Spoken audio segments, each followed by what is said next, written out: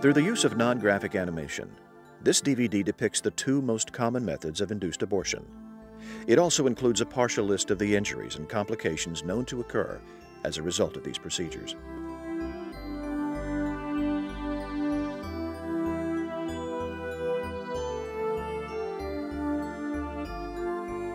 In a pregnant uterus, the placenta supplies oxygen and nutrients to the fetus and carries away carbon dioxide and other wastes.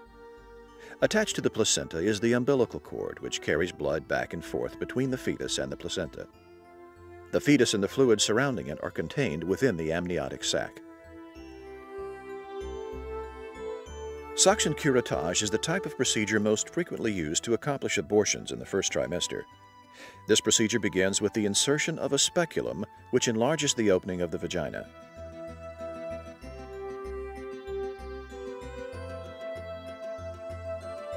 After painkillers, normally lidocaine or xylocaine, are injected around the cervix, a sharp grasping instrument called a tenaculum is locked onto the cervix and pulled until the uterus is brought in line with the vaginal canal.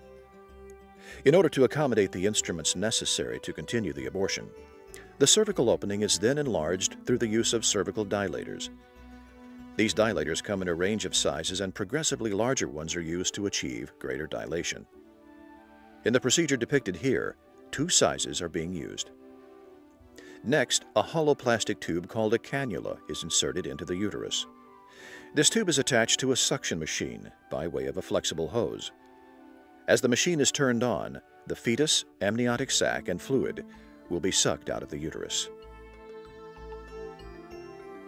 Then, tongue-like devices called forceps are used to remove any fetal parts or tissue missed during this vacuuming process, including whatever remains of the umbilical cord or placenta.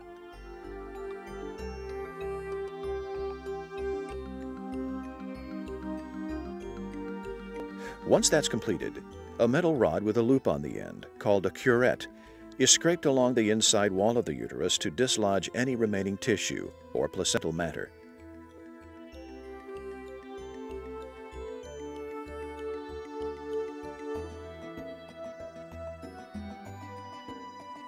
After that, the suction cannula is again inserted into the uterus in order to remove the tissue that was dislodged by the curette.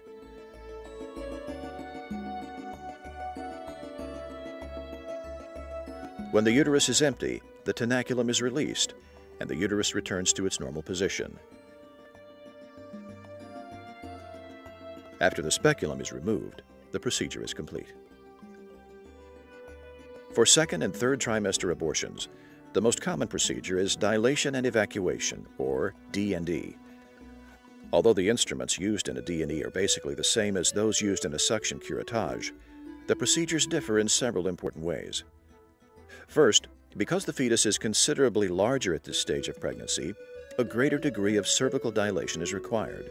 This dilation is accomplished in multiple steps, which means that most D&E abortions take more than 1 day to complete.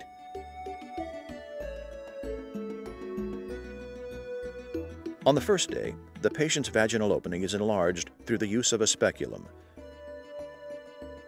Then a tenaculum is locked onto the cervix and pulled until the uterus is brought in line with the vaginal canal. Next, the cervical dilation process begins with the insertion of a compressed seaweed product called laminaria. Before insertion, and it's not unusual for more than one laminaria stick to be inserted at a time, the depth of the cervical canal is measured with a thin metal rod called a sound.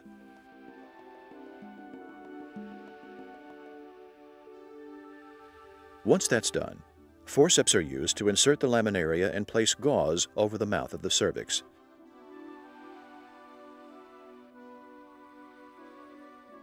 The tenaculum is then released and the speculum is removed. As the laminaria absorbs moisture from the cervix, it expands and dilates the cervical opening. This process generally takes several hours to complete, but in the case of very late-term procedures, it can take 2 or 3 days. In some instances, subsequent laminaria installations are required in order to achieve the necessary dilation.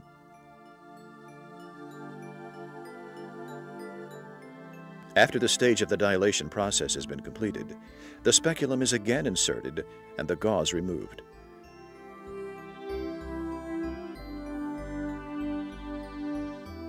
The tenaculum is then used to pull the uterus back in line with the vaginal canal, and the laminaria is removed.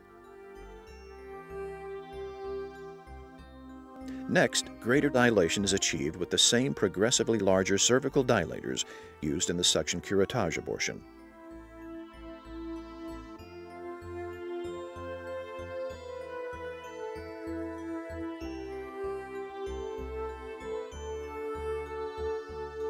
Once the cervix is sufficiently dilated, a cannula is inserted and the amniotic sac and fluid are sucked out.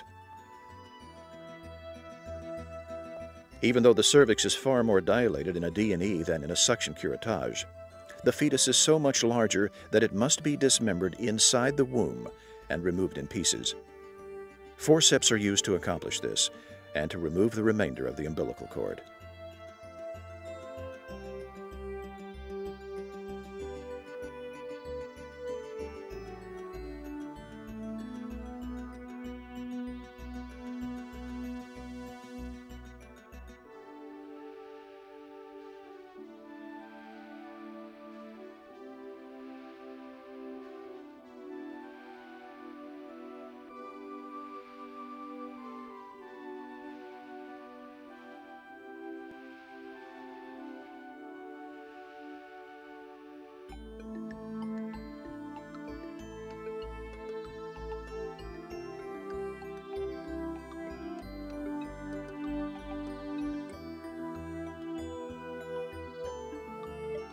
After this process has been completed, a curette is scraped along the inside wall of the uterus to dislodge any remaining tissue or placental matter.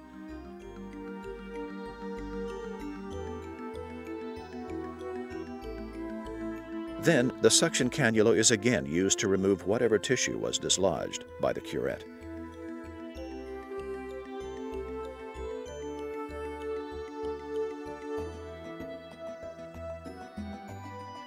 When the uterus is empty, the tenaculum is released, the speculum is removed, and the procedure is complete. The female reproductive system is a delicate environment where mistakes are not well tolerated. Even the smallest errors can have serious and sometimes fatal consequences. In both suction curettage and D&D procedures, the most common source of injury is tissue or fetal parts that are missed and left in the uterus. This situation often goes unnoticed and therefore untreated. In those cases, if the material is not passed naturally, it can decompose inside the patient's uterus and trigger a septic infection. Even with proper medical treatment, if this infection attacks the woman's reproductive system, she may lose her ability to have additional children. In some cases, the patient will experience bleeding that is heavy enough to require a transfusion or hysterectomy. Occasionally, the infection will enter the woman's bloodstream and attack vital organs. In the most serious of these instances, she will die. Uterine scarring is common in both suction curettage and D&E procedures. It is generally caused by the curette as it scrapes tissue from the wall of the uterus. If the lining of the uterus is damaged during this process, the result can be endometritis or Asherman syndrome, either of which can lead to infertility. Uterine perforation is a potentially fatal injury that occurs when instruments are pushed through the wall of the uterus. Also, if the open end of the cannula inadvertently attaches to the uterine wall, the vacuum level generated by the suction machine can be enough to suck a hole in the uterus. The bleeding which accompanies a uterine injury can be heavy enough to require a transfusion or hysterectomy. A uterine perforation can also create a weak spot in the uterus, which ruptures during a future pregnancy.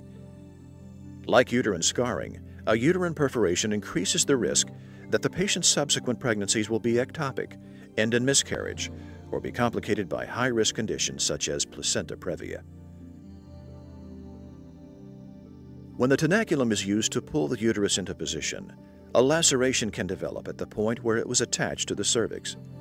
The cervix can also be ripped if the metal dilators are too large or used with too much force. On the other hand, too little dilation can result in the cervix being torn when the instruments used later in the procedure are forced through the undersized cervical opening. A cervical injury can also result if the suction machine is activated before the open end of the cannula is fully inside the uterus. The suction machine used in abortion procedures can generate enough force to rip a hole in the patient's cervix or vaginal wall. Injuries to the cervix may require a blood transfusion, hysterectomy, or other major surgery. For other cervical injury patients, the cervix may be damaged or weakened to the point that any future pregnancies will either miscarry or require a cerclage. Because the uterus is located near the bladder and intestines, a uterine perforation will often result in lacerations to them or other nearby organs. For example, intestines are sometimes pulled through the perforation into the uterus and out through the vagina. This can cause a loss of bowel function, resulting in a colostomy. In other cases, the woman's bladder may be lacerated or punctured. In those instances, the patient may lose the ability to control her urine flow. Another nearby maternal structure is the uterine artery. This close proximity makes it particularly vulnerable to damage anytime a uterine perforation or cervical injury occurs. This is a critical issue because the uterine artery carries such an enormous volume of blood during pregnancy that lacerations to it can be fatal. Another type of collateral damage relates to bacterial infection and sexually transmitted diseases. The instruments used during an abortion procedure will often spread these types of infections into the woman's upper genital tract. This can cause pelvic inflammatory disease, which has now been identified as a major contributing factor to both infertility and ectopic pregnancy. In both suction curettage and D&E procedures, injuries such as a uterine perforation or cervical laceration create the possibility of massive blood loss or hemorrhage. D&E abortions can also produce a potentially fatal hemorrhage even when there is no underlying injury inflicted on the patient. In addition to hemorrhaging, embolisms can occur when the abortion procedure causes air, amniotic fluid, or blood clots to enter the patient's bloodstream. This material then circulates through the woman's body, and in the majority of cases, she will die. Autopsies performed on patients who have died from abortion-induced embolisms often reveal parts of the fetus, such as hair and bone shards in the deceased woman's brain, lungs, heart, liver, or kidneys. Another blood-related complication seen in D&E abortions is disseminated intravascular coagulation, or DIC. Similar to an embolism, DIC occurs when the abortion procedure causes foreign matter to enter the patient's bloodstream. This can radically alter the clotting mechanisms of her blood and result in major long-term damage to vital organs. The most dangerous aspect of DIC is that it can develop even when the abortion procedure is performed properly. If not treated immediately and correctly, DIC will usually cause the woman's death. A significant percentage of abortion injuries and complications are related to the painkillers injected into the cervix or the drugs used for anesthesia. These chemicals can produce breathing difficulties, irregular heartbeats, convulsions, seizures, or cardiorespiratory arrest. When those events occur, the woman involved is at an elevated risk of sustaining permanent brain damage, lapsing into a coma, being left in a permanent vegetative state, or dying. Following a first trimester suction curettage abortion, the symptoms of an undiagnosed ectopic or tubal pregnancy are often either overlooked or dismissed as normal postoperative discomfort or cramping. That can be a fatal mistake. When a woman has an abortion while carrying an undiagnosed ectopic pregnancy, she will almost inevitably remain pregnant after the procedure. In most cases, the fetus will continue to grow inside her fallopian tube until the tube ruptures and causes a massive hemorrhage. This will often result in the woman bleeding to death before emergency treatment can be rendered. In less serious cases, she may lose the fallopian tube and significantly decrease her ability to have children in the future. The laminaria used to accomplish the initial dilation in D&E abortions can cause cervical injuries. These compressed seaweed sticks do not always expand evenly, sometimes becoming larger on the ends than in the middle.